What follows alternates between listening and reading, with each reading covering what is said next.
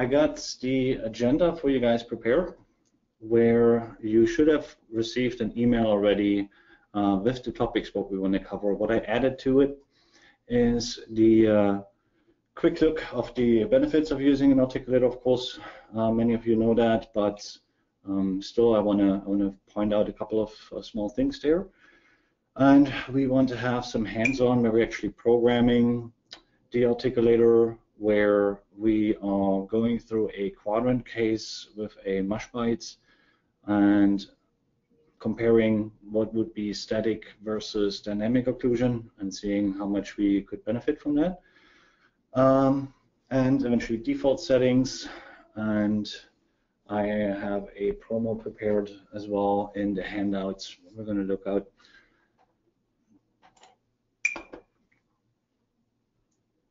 So why should I use a real articulator, meaning a full-size articulator and not just a model holder? The answer is pretty simple. A real articulator is going to have a complete different size, and the relation in between the hinge axis to the center of occlusion is going to be too short on a model holder or quadrant model, and therefore the movements are going to be very much different, and you could expect better results than using an actual articulator. We have some pictures embedded in here, and you can see in particular here on the bottom left, the one with the size matching what the average distance in between the condyles are, and the relationship, the distance to the center of occlusion. We want to achieve better results, of course, in the lab and chair side, and of course at the bottom line always we want to save some time and money. So next up we want to look at the interface between the Artex and the MAP 400.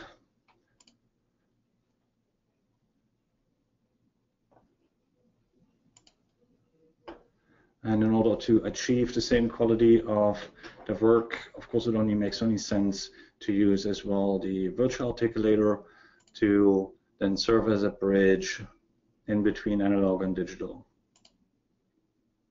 The transfer kit in particular is responsible to transfer everything into the MAP 400 into the digital world. This is almost lossless. With 8 micron of precision if it's calibrated with such a calibration key. The cases can be transferred with 8 microns of precision between different articulators, Artex articulators, and of course the MAP 400. So we see the cases transferred, including a face bow, if you would have a case with a face bow, then into the MAP 400. Once everything is scanned in on the analog articulator, you could determine the anterior guidance and lateral protrusions, and then transfer everything into the digital world and program the same values what you just had determined into a virtual articulator. Now then, wear facets can be identified and maintained, and whatever you're doing then should match, of course, your analog work. All right, next up we want to do some hands-on and see some tips and tricks. So what I prepared is I got a database, and I purposely loaded up a bite impression case here. And the reason is that there's of course a little trick that you can still load up the virtual articulator in a mush bite case with one stone model only selection in the scan mode, and as well with 2 stone models in occlusion. That still works. And as well, it works with a intraoral scan. And the intraoral scan, it actually comes up as part of the wizard steps, or it should. And especially then, and especially if you're trying to go modelless, you should consider running the articulator and take those extra couple minutes. You don't have a model to check anything on it, so you have to see if you can check it all as good as you can in the CAD design. Anyhow, let's load or jump into a scene file what I prepared here. So I made a quick setup very small. Oh, actually, should be this one. Sorry for that. This would be the case how it would look like if you would have not ran the articulator. You're making a setup and you don't have a selection here at the bottom. It's grayed out for dynamic. And I'm going to show you how to load it up. I would suggest to run it right away in the very beginning, right when it's asking for the margin detection. But of course, you can also run it on a later point. I'm going to go into the export mode by clicking on the hat. And then if I'm going to the tool wrench, I get a longer list than I just had a second before. And there is the option Start Articulator. And I purposely now chose a little smaller model because on the last webinar we had the question if that still works also on the quadrants. And I think that was a great question. We have here automatically opens the bond-weld triangle, and we have the articulator draw correction, meaning you could redo an articulation at any given time if you would click on Rearticulate Models virtually from right here. But in my case, it already came up automatically. So it is almost in the correct spot. I want to purposely move it out of the place because I want to show you how to switch here to automatically and then make an automatic positioning. It doesn't always work on quadrant cases. It might sometimes be a little tricky, but that's why I want to show it to you. So it is set for set incisal point automatically. So I just have to make a left mouse click and it will jump to set point on left molar. So all I have to do is turn this around, make another point, turn this around again, make another point, perform registration, and now it's pretty much positioned, but it's in the center here, and that's technically not the correct position.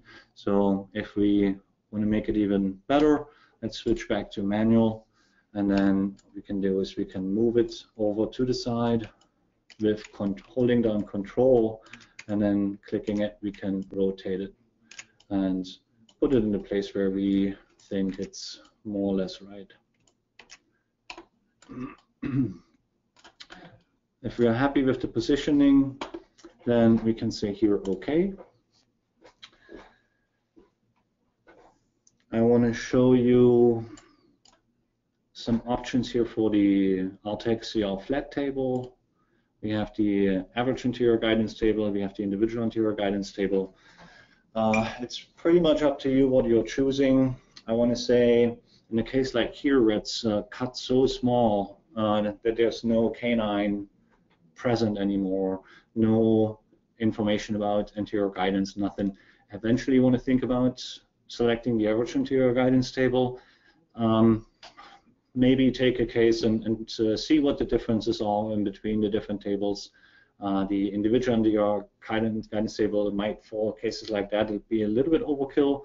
The nice thing what you can do though is, let's say you have a canine here on the patient's right, you could tilt the tables individually. Let me load it up and make a table inclination something what you think is a good average value, and then we could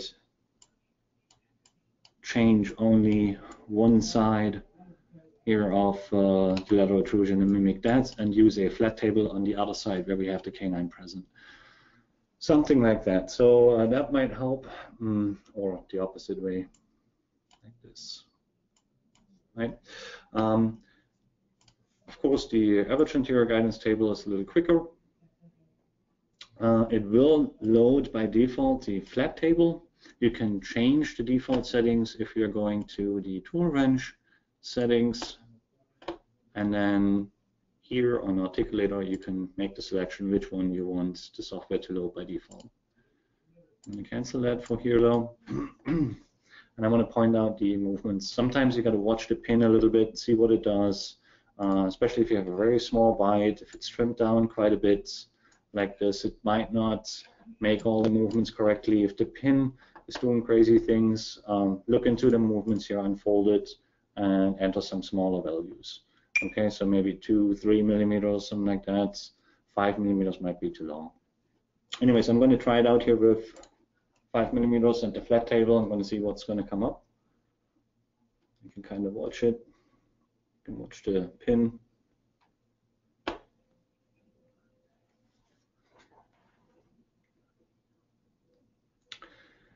After they are ran, we see here saving articulator movements, and we can say OK, and now we could repeat them manually, but this is actually not really necessary. What now did not came up is another benefit of the virtual articulator and taking the extra step.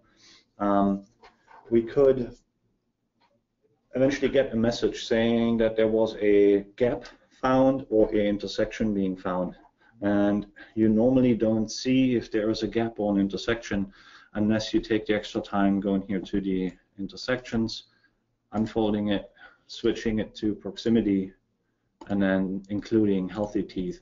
Then you might be able to see that there is actually eventually a small gap. In my case, if you're looking at this section here with the 3 dots, I can see it's not quite 0, it's 0.03. So in this case it's not much, but I've seen real world there's sometimes 0.2, 0.3 millimeters, and then of course you want to compensate for that.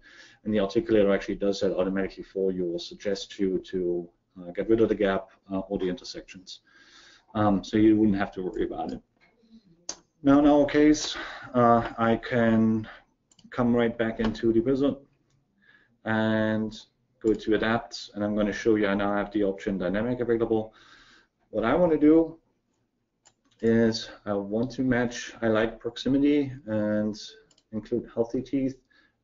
Also a reminder, if you're trimming your scan data, leave as much as you can on there, just trim all the unnecessary stuff on the bottom and whatever, all those artifacts away. Make longer mush bites if you're making a new mush bites. Leave the mush bite on the model when you're scanning it. Don't remove it when you have it made fresh. Leave it on there, trim it, scan it, then remove it. All that will help for better results. And the idea of what I'm usually designing after is I'm trying to get the main clearance here, and if I'm watching this section here, I'm getting an idea, I kind of want that yellow color, and that usually is about 0.3.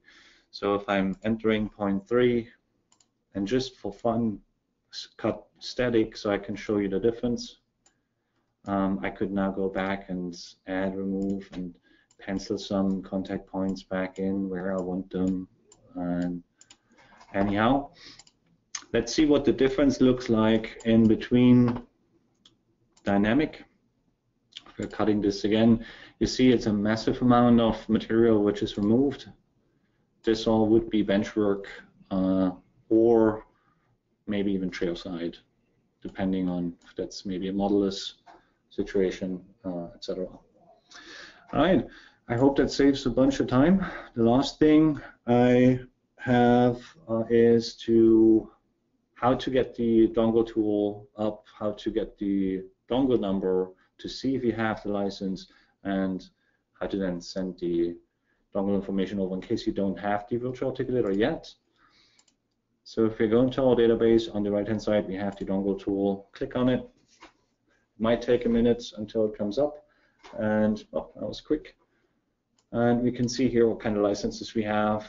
I have it checked. If it's not checked for you, click on the copy serial, say OK, and then paste it into an email and shoot it to your distributor and request the Ceramill Artex CR for the CAD software.